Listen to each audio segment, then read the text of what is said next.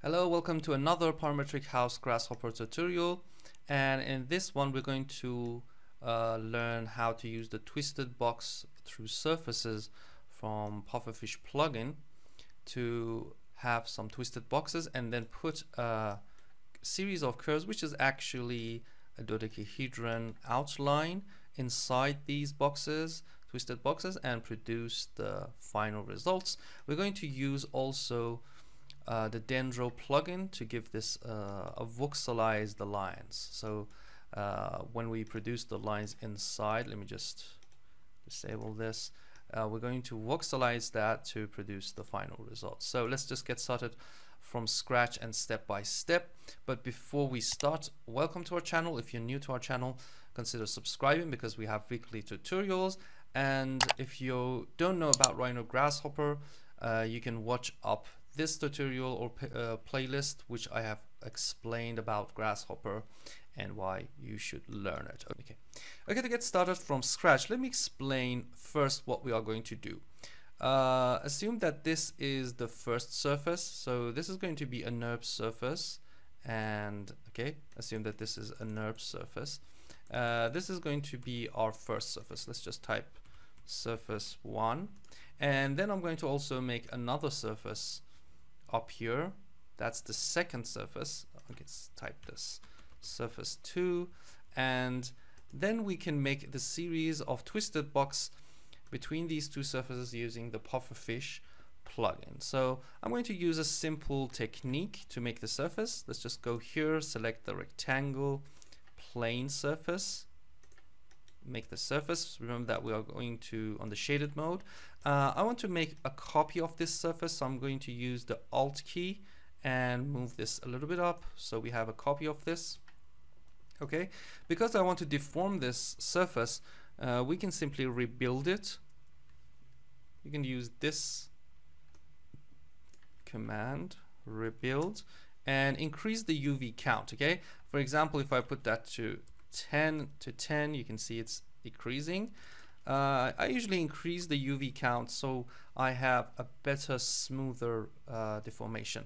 Now what I want to do is to use this tool, soft edit surface. Okay, soft edit surface is actually going to deform the surface a little bit up. First, we don't want a copy, so I'm going to put that to no. We don't need the fixed edges, so that is to no 2. The direction is on the normal of the surface, so it's going to go in the Z direction.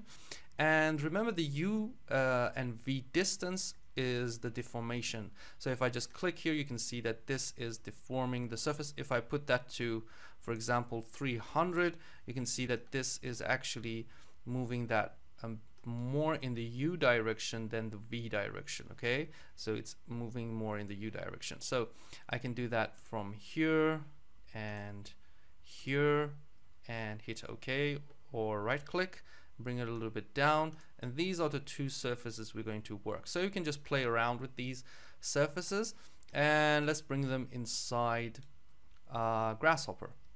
We can put the bifocals plugin. Okay, first we need to go to the Params menu, geometry, and select the surface tool and set multiple surfaces. Select this one as the first and this one as the second, right click, and we have this in Grasshopper. If we want to have this and save this inside Grasshopper, we can right click and internalize data. So we can just delete this, and you can see that we have this inside Grasshopper without using the Rhino saving file. Okay, the next part is to produce a series of twisted boxes between these two surfaces.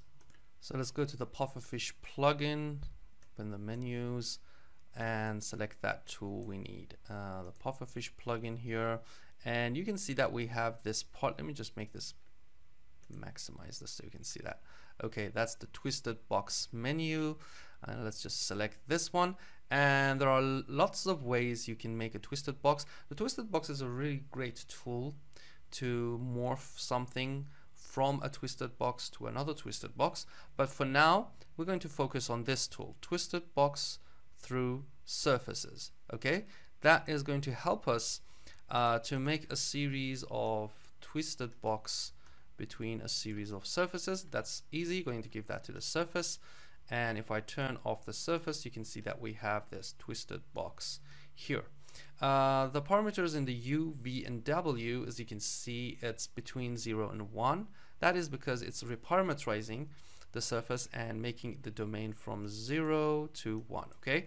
And you can see by giving it like 0, 0.2, 0.5 to 1, it's going to divide the dimensions in the U, V, and W. So the easiest way is to use a range, and you can also find it in the sets, and in the sequence you can find range, okay?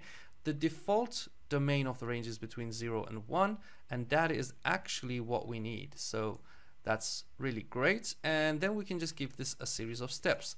For example, if I give that from 1 to 10 and get rid of the title and connect it to the steps, I can name this U, okay, and just copy this, another one for the V, and another one for the W. So that is going to divide U, V, and W. Okay, you can see that that is a rough twisted box of the two surfaces. If I increase that in the U direction, you can see that it's increasing the U direction. You can also use those boxes for producing the results, but for now let's just go and increase the V. You can see that we can increase the V, so that is the V direction. And if I put the W, increase the W, you can see that it's increasing the division in the W. Let's put that to 2 and increase the V in the U. Okay, that's the box. So if I go here and bake the twisted box, you can see that these are a series of twisted box divided into between these two surfaces. That's great. And now what we want to do is to go forward. Just for more information, there are other options you can change here, but for now, to make it simple as possible, we just need to produce the surface and UVW parameters to get the twisted box, okay? The next part is to put something inside this, okay? For this tutorial, I've used the dodecahedron surface. You can use the Launchbox plugin. I'll just show you here. The Launchbox plugin has the math and has this dodecahedron. Put it here. You can have it here, okay? Or you can make it inside Rhino. I've made the example file, so you can download this example file from our website.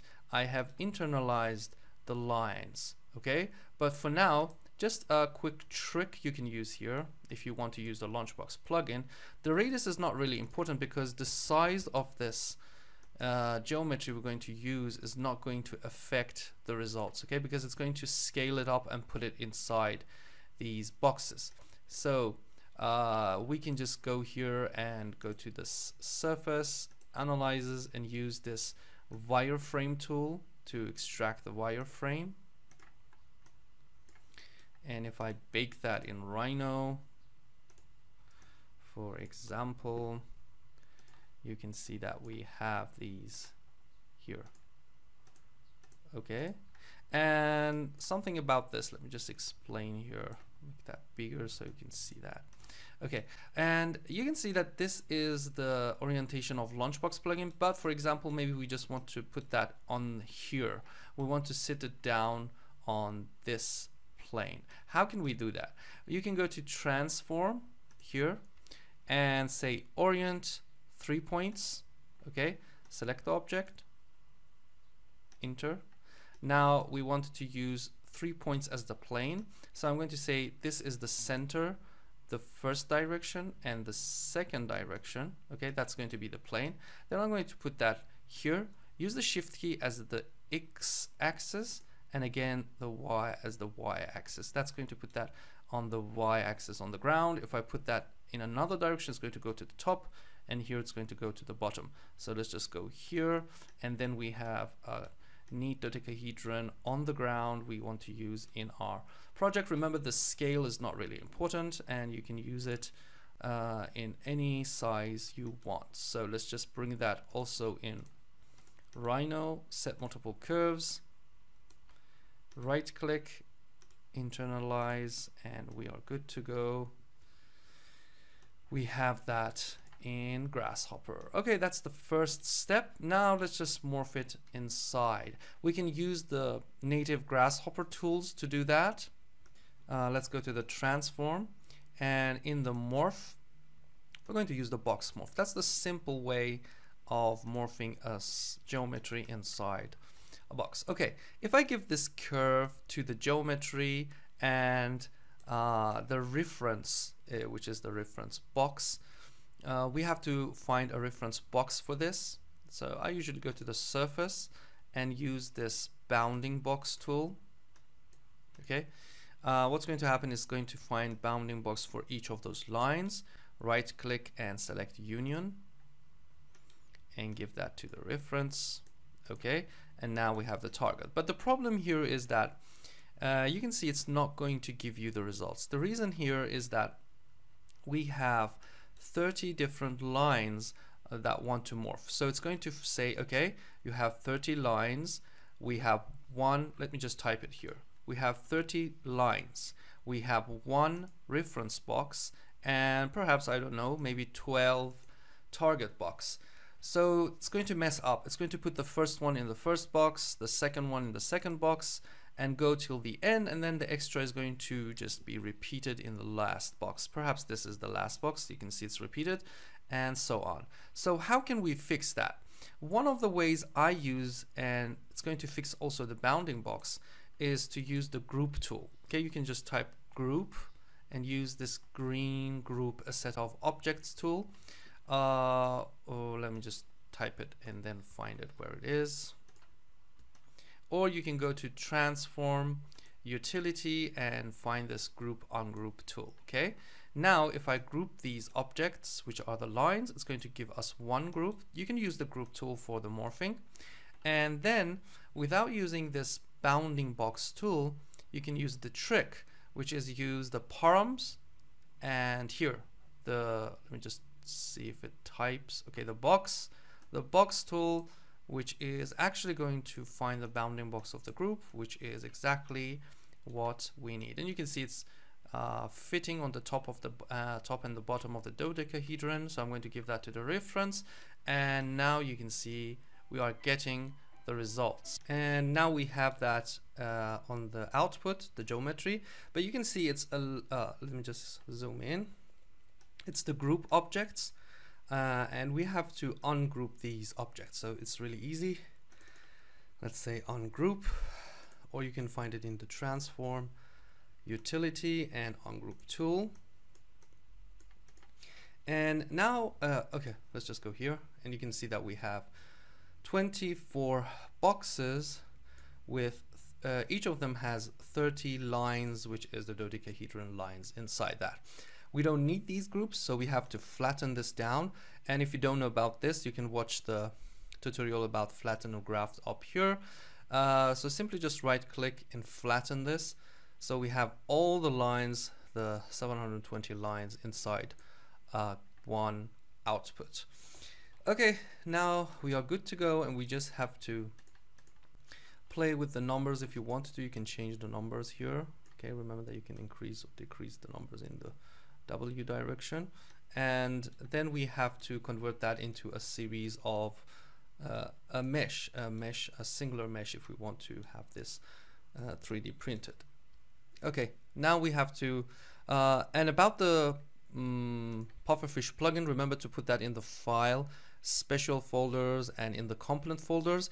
And if you don't see the Pufferfish plugin, be sure to let me just see if I have this. Okay, right click here and go to the properties and just say unblock if you see the unblock button down here. Okay, I have installed also the Dendro plugin. You have to also put that in the file special folders and component folders and unblock it, and then we will have a D, I guess it's here. Okay, better. Okay, Now we have to convert these into voxels. So that's really easy. Curve to volume. Give the curves here. We have to define a radius. I don't know about the size of my model, so I'm just saying that maybe from 0.5 to 5 with 2 decimals. That's going to be the radius. And let's just go to the settings. So I'm going to go to the convert and create settings. So remember, whatever you do, convert a curve to a volume, mesh to a volume, or points to a volume, you have to give the settings to it. So I'm going to make the settings here like that. And you have to give this a voxel size. So let's just give this a voxel. Let's increase the curve radius a little bit. It was too small. Okay.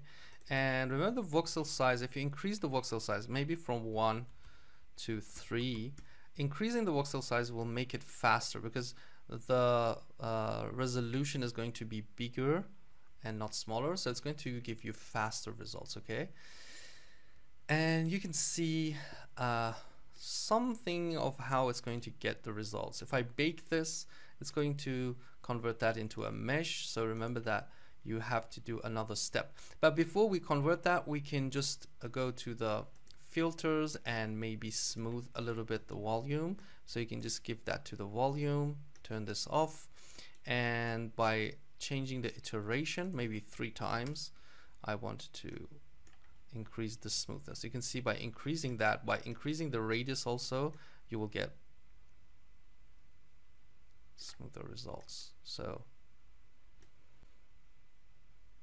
and by increasing the radius, actually they are morphing into each other. How can we see the results better? Because it's like a shadowy like volume. Let's just convert that into a mesh. So it's going to go to the convert and select volume to mesh, because you have to convert this volume thing at last to the mesh.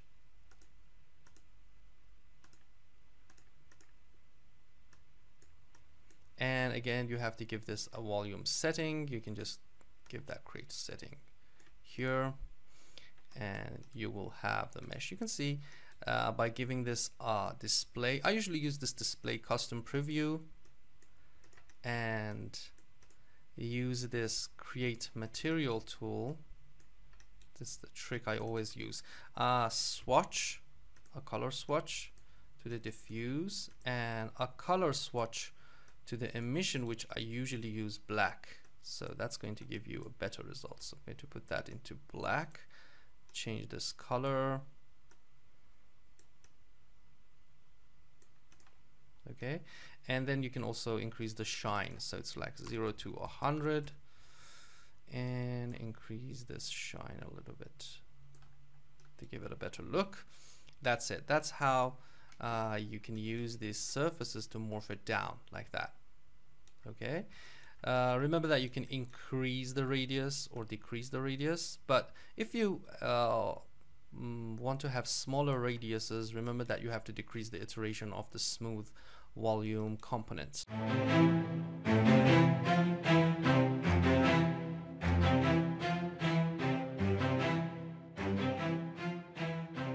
So I hope that this tutorial was useful. You can use that in your project.